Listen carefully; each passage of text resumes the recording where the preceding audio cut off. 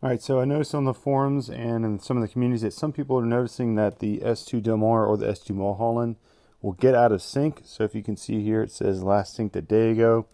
It's a really quick fix. All you need to do is pop your seat up, and we're going to pull a fuse.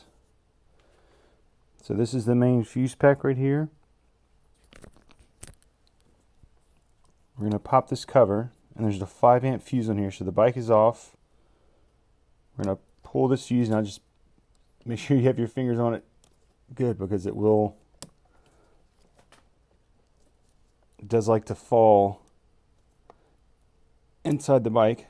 So we're going to pull that 5 amp fuse, check it just to make sure that it's still good. We're going to put it back in, close the cap, turn the bike on, and that lets it communicate with the network towers. Turn it off. We'll restart the app and see if it syncs.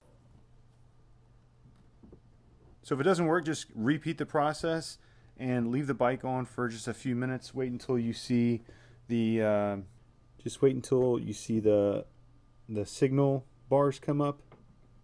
It takes about 10 seconds.